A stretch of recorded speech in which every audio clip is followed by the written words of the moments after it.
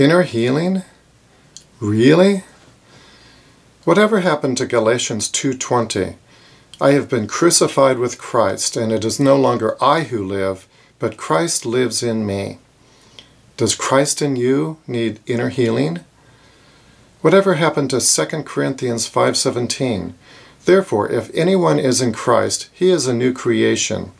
The original passes away. Behold, the new has become.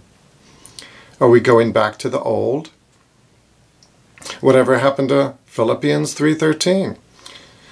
Forgetting what is behind.